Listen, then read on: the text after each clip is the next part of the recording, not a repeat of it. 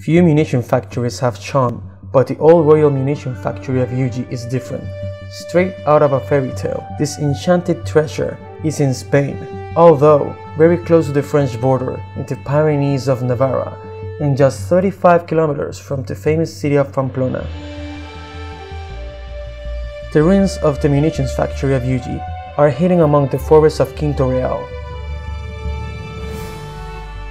The beech trees, moss and ivies have recovered the land and passed through the Eugi's factory walls, ovens and numerous arches over the river Arga.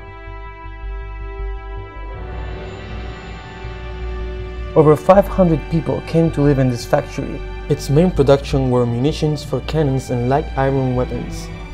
The Eugi factory operated for about 30 years until it was destroyed in the late 18th century in 1794 in a counteroffensive by the French Republican Army during the War of the Pyrenees.